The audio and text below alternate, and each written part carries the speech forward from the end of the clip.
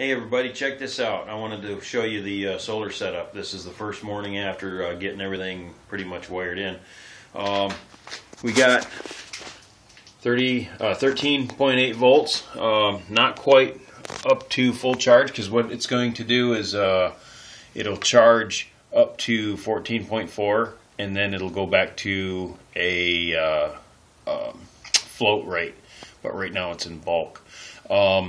After it gets fully charged and it goes back into a float, I'm going to run a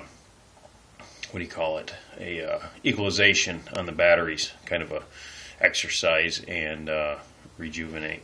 Right now we're producing 60 watts. Okay, that's not a lot of power, but it is pumping 4.5 amps into the batteries. But I'm pretty happy with that, because let's check this out. Let's see why we're only getting that amount. Let it adjust here.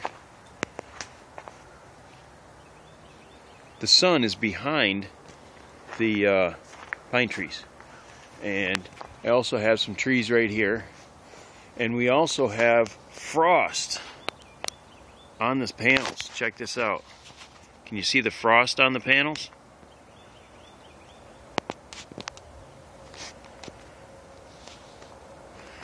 So they are getting absolutely zero direct sunlight.